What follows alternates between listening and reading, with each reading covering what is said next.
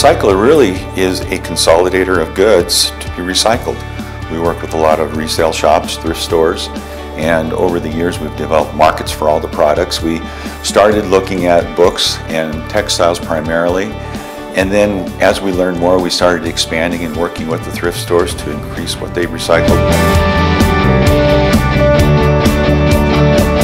We do a simple sort here because we are not a traditional recycler in the sense of the word that we break things down. We collect, consolidate, and it's for reuse. It's not to be ground up, not to be turned into anything, but strictly for reuse. It's a global market, so this stimulates jobs all over the world, not just here in Adams County. We're a small organization here, but it's incredible the businesses that are generated from just these racks.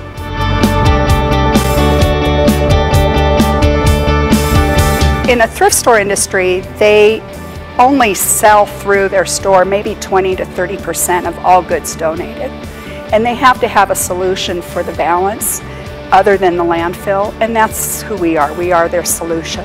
So we, in Colorado, we will pick up and consolidate and ship this product, but nationally we also service each thrift store at their back door and provide them those tools to recycle all their goods.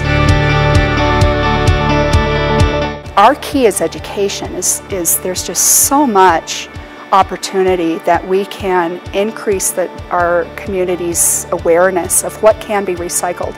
Almost anything can be recycled. This is a simple, clean recycling solution is to make sure that your clothing and your linens and your towels don't go into the trash. Some people think, well, they're not going to want that. It's torn, or there's a button off of it, or it looks ugly. Just donate it and recycle it, and we'll find a purpose for it. What we're finding is if it's convenient, people recycle. If it's not convenient, it's easier to put it out to the curb. And so our goal is to provide education to shift that view, that opinion of recycling to the point that maybe it is a little more inconvenient, but it's something we need to do.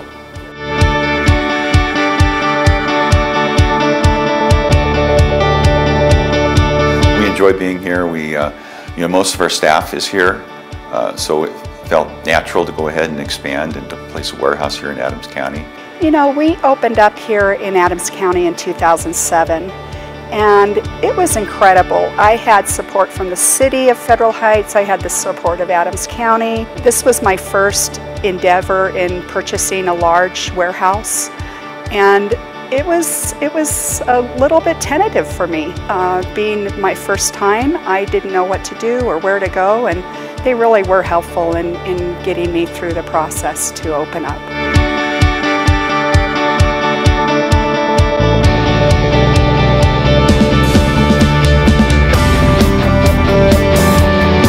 You never imagined you're going to be presented this kind of an opportunity. You kind of have your head down, you're doing what you need to do to make your business work, and you get opportunities to be recognized for what you're doing. It's been super.